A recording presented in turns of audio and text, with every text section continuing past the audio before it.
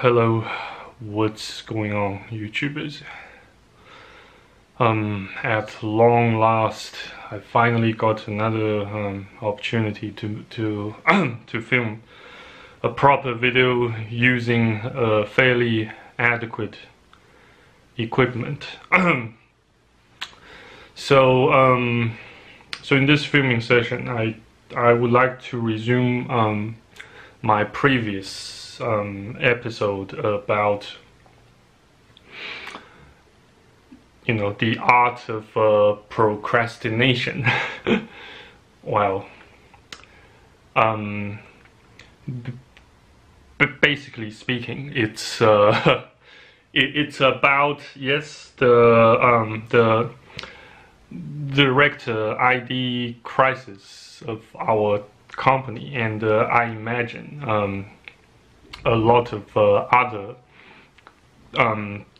companies based in Australia or registered in Australia.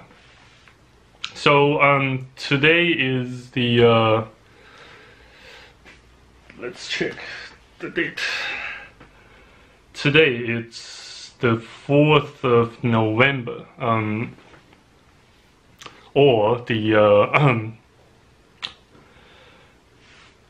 today is the 4th of November, Friday, 2022, at local Beijing time, and it's already the 5th of November 2022 at Australian Eastern Daylight Saving Time / Sydney time. So so time truly flies quite fast. Well, according to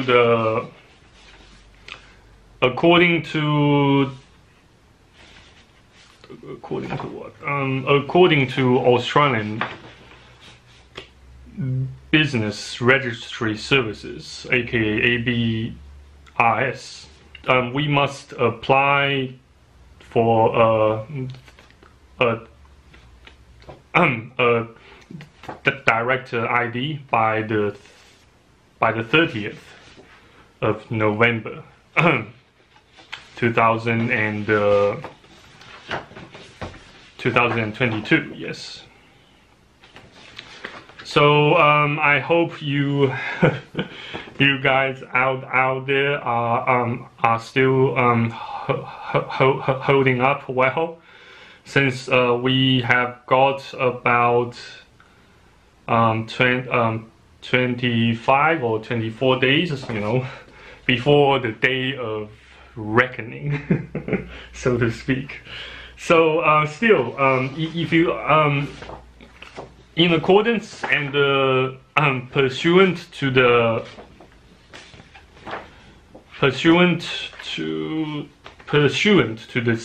CAT-SI Act, aka the Aboriginal and Torres Strait Islander Corporation Act, we have until the 30th of November, year 2023. We have until such date to continue procrastinating, applying for a director ID. So in this video, I just like to show you guys some ways that you can procrastinate so doing.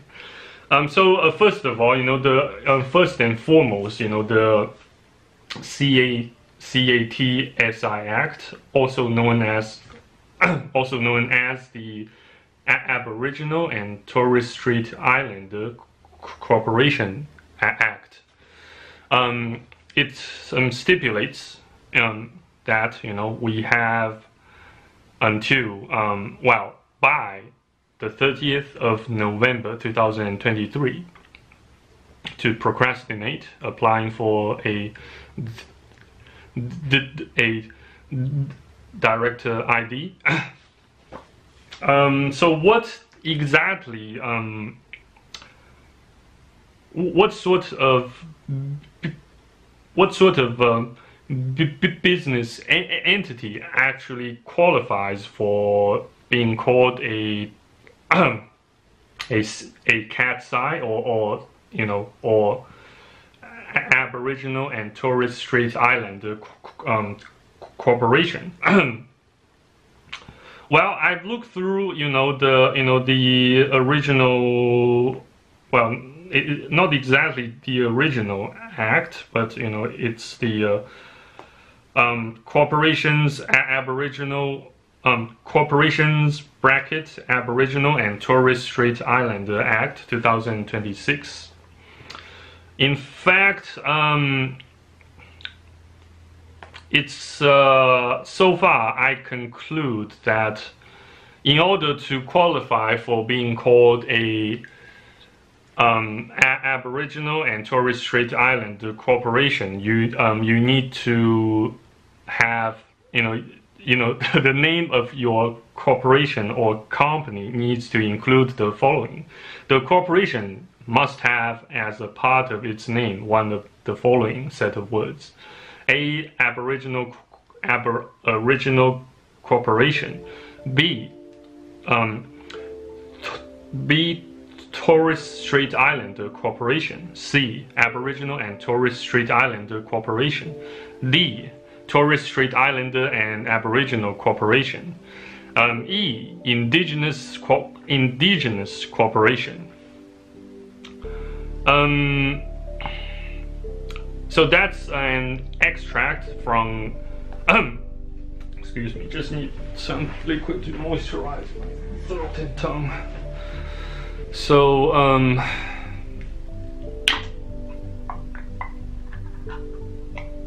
it's the Chinese version of Red Bull. So I'm currently experiencing lots of difficulties in procuring slash acquiring the Thai or the Vietnamese version of Red Bull, but still the Chinese version will do for the time being so far.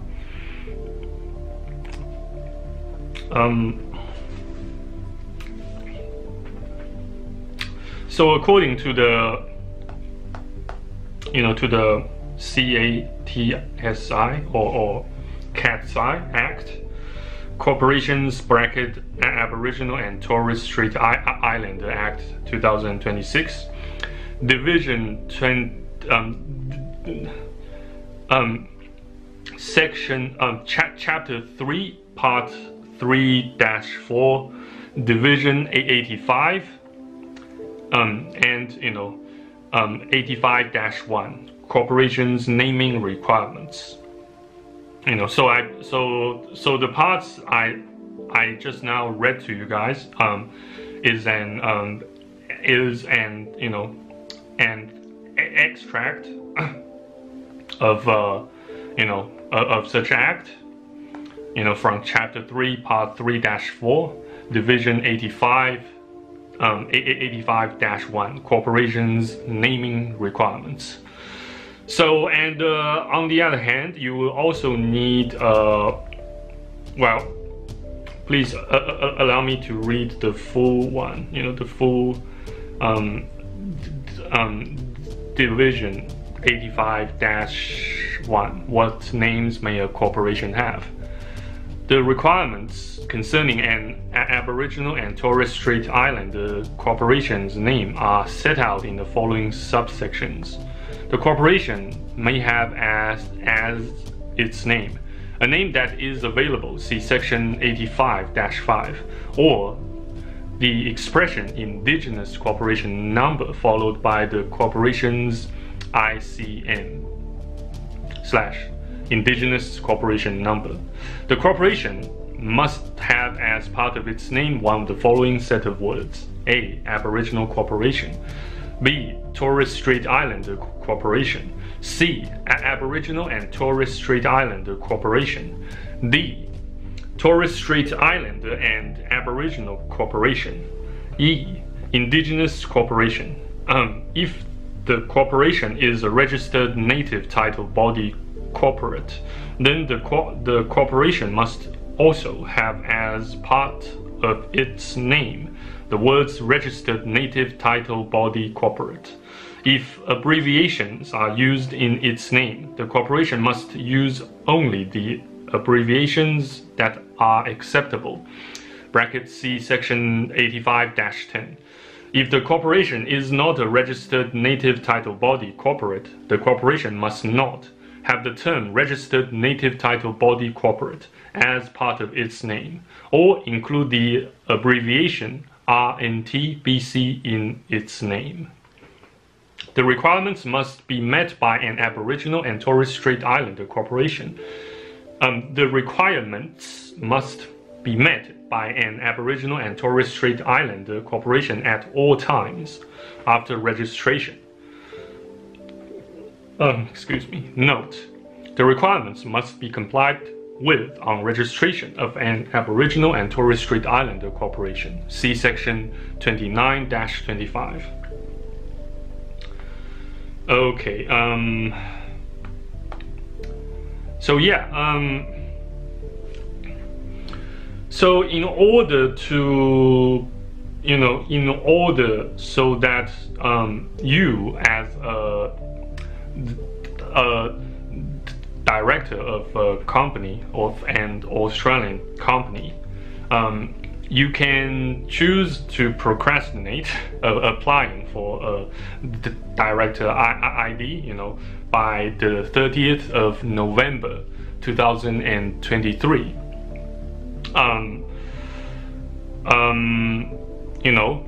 Through the following methods. Method number one is to resign, as the company's director. Then you have pretty much, an indefinite amount of time to procrastinate, applying for a director ID, or whenever you see fit. And the reason, method number two we can use, is to hire someone or have someone, who is, who either has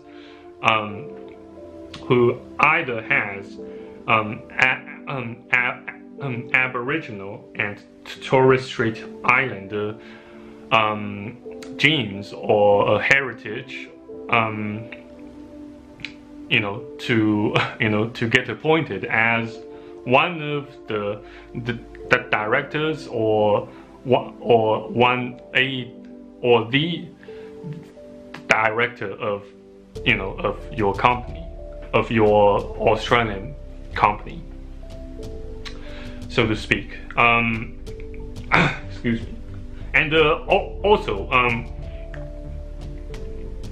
do take note that certain individuals, for some reason, somehow, they have been banned or disqualified from becoming company directors. You can, which you can look up at ISEC or ISEC's official webpage, which I shall share with you guys where to in this video. Also, through such website, through such webpage, you can also look up those who those individuals who currently have their Australian companies registered with ISEC, / Australian Securities and Investments Commission. So you can look up, those individuals, who are currently running, a company or companies or a bunch of business entities, non-sole trader business entities, including but are not limited to companies or trusts or trustees, and you can look up, those who have, who are qualified and those who have been disqualified or banned, from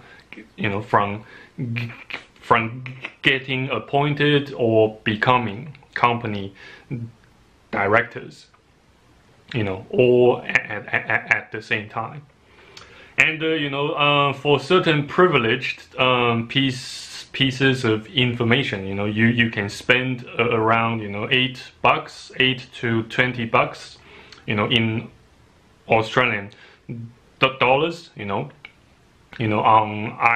ISEC's official webpage. Well, you don't have to purchase those pieces of privileged information from me, but instead you can simply go to the website, go to the web page and see for yourself.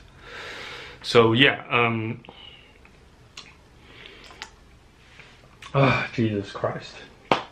And yes, I shall also outline an updated version of a decision matrix that details all sorts of options we currently still have as company, as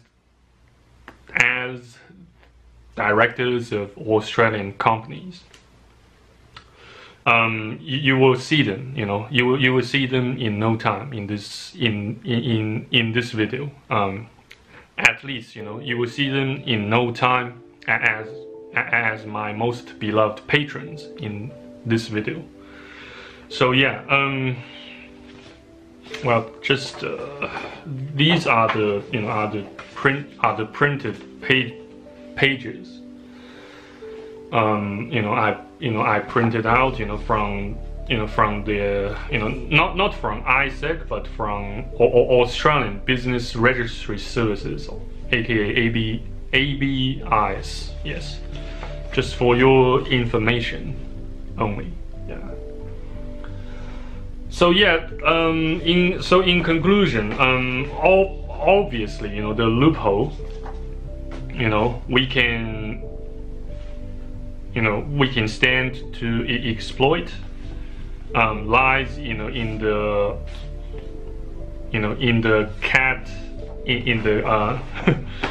obviously the loophole we can stand to exploit currently lies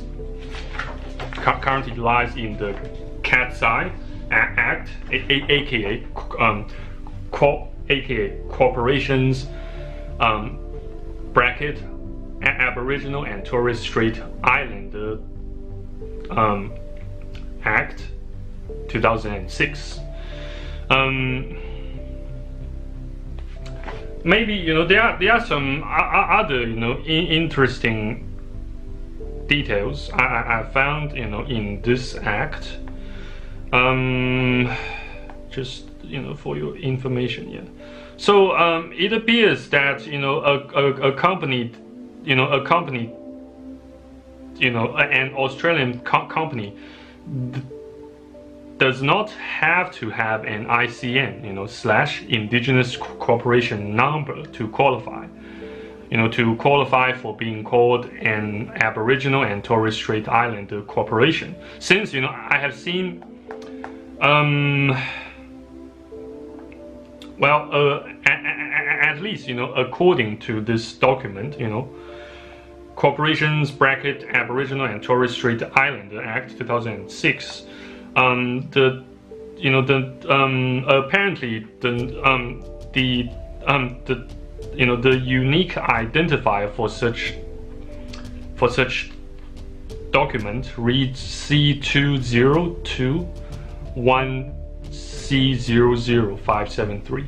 I repeat, C2021C00573.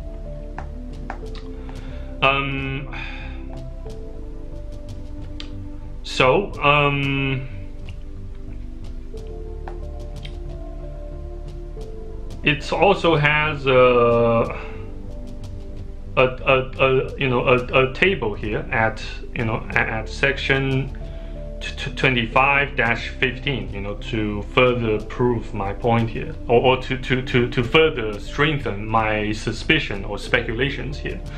So it says acceptable abbreviations, word number, it can be abbreviated as NO, NO, and the symbol and indigenous corporation number, abbreviated as ICN, or Australian business number, abbreviated as ABN, or registered native title body, abbreviated as RNTBC. Yeah.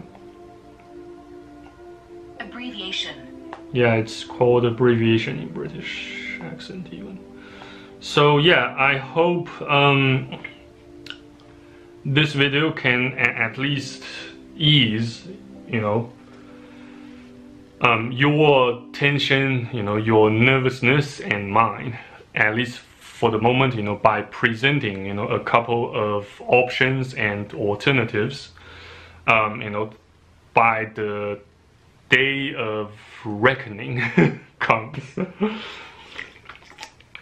And Jesus Christ, yes, I have to admit that filming this video and doing all these sort of chores of nasty paperwork, all feels as if I am I came back to the days on which I was rushing for the final hours and minutes available before my assignments / project assignments, group assignments became due. So it's quite both exciting and excruciatingly exhausting experience. So it is certainly both an exciting and an excruciatingly exhausting experience so far. So yeah, I hope like I said, gain some relief from this video.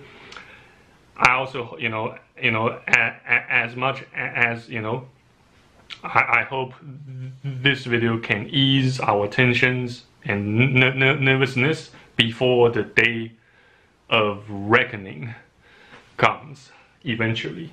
And it is part of the eventualities of the matrix we are currently residing in, and can't help but continue to get stranded in and trapped in. So in any regards, yeah, I suppose due to the length of this filming session, I don't actually have to make it Patreon or Patreon exclusive. So yes, it shall stay accessible to the public, so long as I found no contradictions nor harm in seeing it remains available to the public.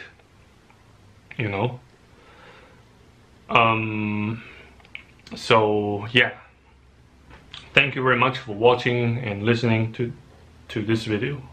stay safe.